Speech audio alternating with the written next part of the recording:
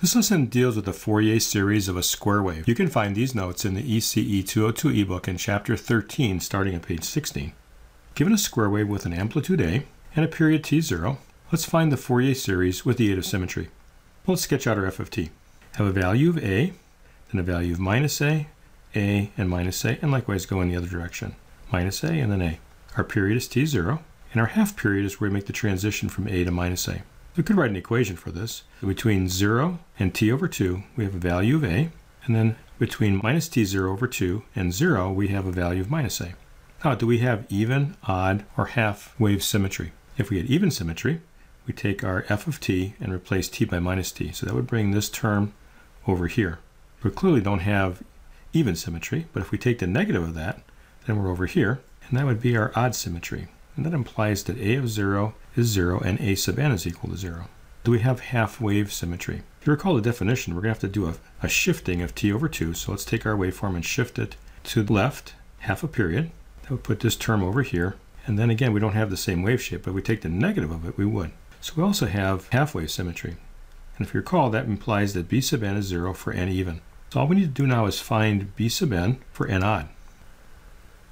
To find the value of b sub n, let's go back to our definition of the Fourier series, where b sub n was defined to be 2 over t0, integral over a period of f of t times the sine of 2 pi n f naught t dt. F of t has two values.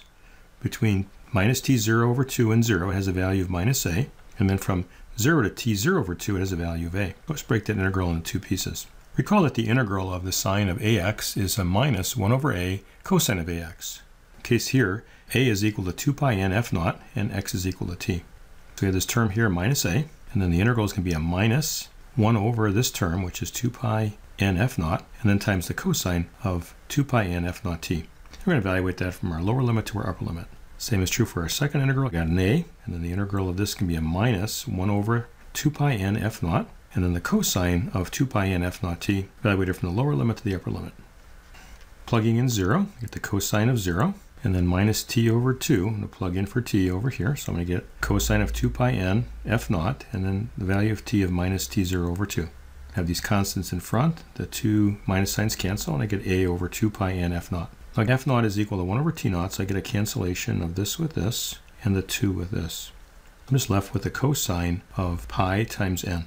For the second integral, do the upper limit minus the lower limit, so I'm going to plug in t over 2 for t, and then 0. I can write f naught as 1 over t naught, and I get these two terms to cancel, and the 2's cancel. I have the cosine of n times pi, and the cosine of 0, which is equal to 1, and likewise here, the cosine of 0 is equal to 1. Finish up the algebra. I got a common a over 2 pi n f naught. I'll pull that out, and I get a 2 over t0, and I'm left with 1, and then a minus 1, so I get 2. And then I have a minus the cosine of n pi, and then I have another minus the same quantity, so I got a minus 2 cosine of n pi. Remember, we're only finding for n odd, because we've shown that the n equals even is going to be equal to 0. But when n is odd, for instance, when you have 1, the cosine of pi, that would be the cosine of 180 is equal to minus 1. Cosine of 3 pi would be 360 degrees plus 180, so again, minus 1. For n odd, let's get the cosine of pi, which is equal to minus 1. Then go back in here, and this is going to give me a minus 2, so I'm going to get a 4. And then bring this term down over here. Get some cancellation. I get the 2's canceling. I get the t0's canceling. And I'm left with 4a over n pi. So now I can find my Fourier series. My first term is going to be 4a over pi when n is equal to 1. Then n is equal to 3, 5, 7, and so on. My frequency is f naught, and then 3f naught, 5f naught, and 7f naught. One of the things we're going to take a look at in ECE202 is transistor amplifiers. Let me go back to the previous page. If you put a sine wave input into an amplifier, you get a sine wave out. But as you increase the input, the output increases until eventually you hit the power supplies or ground. Very common to create a square wave from an overdriven transistor amplifier. One of the properties of the Fourier series for a square wave is that we have just odd harmonics. So if we overdrive our amplifier, we're going to create a square wave which has a summation of sine waves that are odd in nature. And so you have the fundamental, but then you get the third harmonic, the fifth harmonic, the seventh harmonic, and so on.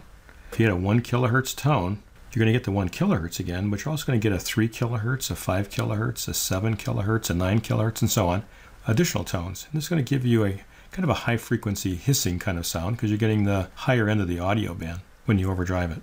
If you get a chance to study vacuum tubes at some point, a similar thing happens, except that when you overdrive a vacuum tube amplifier, it doesn't clip like this, but just kind of bends the waveform. So we don't have this predominance of odd harmonics, but really a mixture of all harmonics. This is a very different sound than a transistor amplifier when you overdrive it. These are some of the properties of a Fourier series of a square wave.